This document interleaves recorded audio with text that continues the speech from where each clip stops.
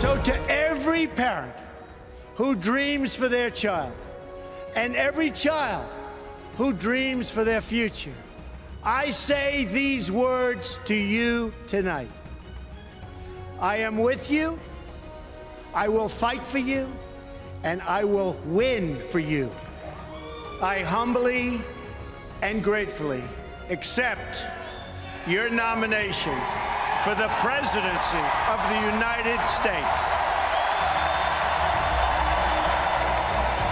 All right, that was then GOP candidate Donald Trump accepting his party's nomination during the 2016 Republican National Convention.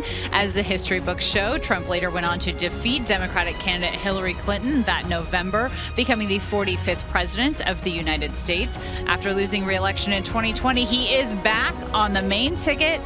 Will he pull off a victory this November? Certainly, only time will tell. I'm Kana Whitworth, and we're so glad to have you here with us. This is ABC News Live, continuing coverage of the Republican National Convention here in Milwaukee. And I right now want to bring in Brilyn Hollyhand, RNC Youth Advisory Council Chairman, author, and political commentator. Brilyn, so happy to have you here with us. And let's jump right in because I need some reaction from you.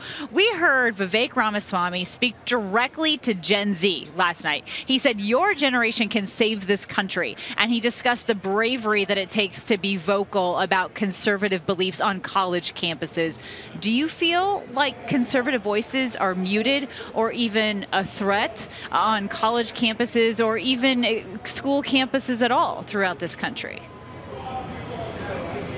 My friend Vivek is exactly spot on. You know, Kana, I was on the convention floor last night and I saw firsthand that Republicans are unified. That's our message this week as Dems continue to be in disarray. President Trump is unified and he's committed to that. My generation's unified and we're committed to that. That is our goal going into November. And President Trump is being strategic with that. I mean, we saw just with his VP choice, he's making sure that he's keeping the youth vote in mind. He picked J.D. Vance, a young, energetic candidate, obviously the senator who's an outsider to politics, just like President Trump was a businessman before he became a senator, but also something I think that's cool about J.D. Vance that can also help us win youth voters, like you were talking about with Vivek saying in his speech, is that he also won a hard state in a very close election and knows how to win the nation in a close election come November. President Trump's unified, like I said, to win youth votes, and it's working clearly as we see in the polls. Certainly, and again, reminding everybody, J.D. Vance, just 39 years old. Also, look, Brilyn, some analysts think that this generation, your generation, could be the most conservative generation yet. Do you think that that really could be the case? And if so, what is the driving force behind that? Oh, absolutely. And to your point about him being 39, he'll be turning 40 around the time that he gets sworn in January as Joe Biden leaves a 40-year career in Washington, D.C. The parallel couldn't be more stark, Kana. But I absolutely agree. And I think, you know, Joe Biden just isn't a bad candidate. His policies are bad for Gen Z, as we're constantly seeing that. I've been in Milwaukee for the past 4 days, and every Uber ride I get, it's either driven by somebody who is a retiree who's had to come back to work to, you know, make ends meet because they can't survive in a Joe Biden economy, or it's a college student taking a second or third job just to survive in Joe Biden's economy. It's hard enough to live in Biden's economy for my parents and grandparents' generation. It's even harder for my generation getting a start in this economy, and absolutely it's making a turn conservative. You're right.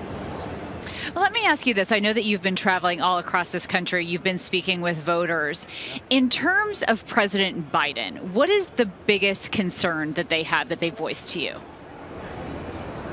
Yeah, so it's not an age issue, it's a mental competency issue. We saw that on the debate stage, but we've been seeing that before. We've seen that for the past 3 years as the DNC and Biden campaign's been lying to us, trying to tell us that he's sharp as a tack behind closed doors. Kana, if he acts like that in front of the cameras, I'm terrified to see what state he's in behind closed doors. But my generation's more concerned about his policies. We're more concerned about, like I said, the economy, but also the open border. We're concerned about the safety. I mean, Kana, my generation misses the days when Law and Order wasn't just the title of a TV show, it was the actual state of America here. We want that back. We want to live in a safe country. We want to live in a country with a fair democracy and a stable economy.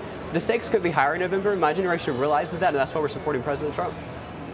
And I want to have an honest conversation, though, as well, about what you're hearing from these voters about their possible concerns about Trump.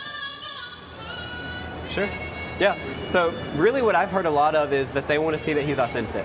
And his reach out on TikTok has really helped with that. Him being able to hold up and do a selfie video, film a 15-second video that can get in front of hundreds of millions of youth voters really proves that he's authentic. He's not just this billionaire as the media attempts to paint him. He's a down-to-earth man, a father, a grandfather who cares about America, who cares about this country, and that's what Gen Z is turning towards him. And do you think when Nikki Haley took the stage and spoke directly to those independent, moderate voters who perhaps don't agree with Trump all the time, do you think her kind of support is going to make a difference?